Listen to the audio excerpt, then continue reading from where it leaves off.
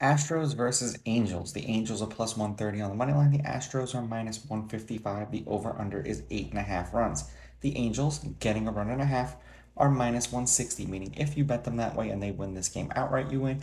They lose by one, you win.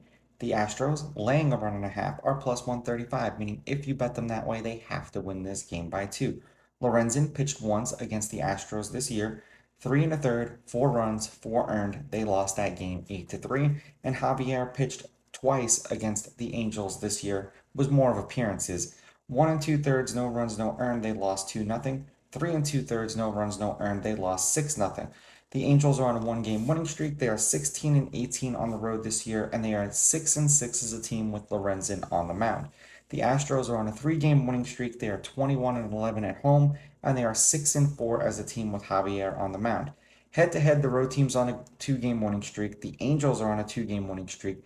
The Astros are 6 and 4 against the Angels in their last 10. The favorite or the underdog getting or laying runs are 5 and 5 in their last 10. The over under is 5 and 5, and the over under 8.5 is also 5 and 5. The over is 15 and 6 in their last 21 games in Houston, and the Astros are 22 and 9 in their last 31 games against the Angels. The Astros are also 47 and 23 in their last 70 games against the Angels. So I'm going to take the Astros with the money line, the Astros with the runs, and the over.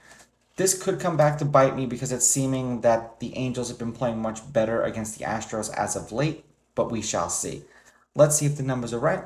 Let's see if the numbers are wrong. As always, these are just my picks. If you disagree, please go with your gut and please bet responsibly.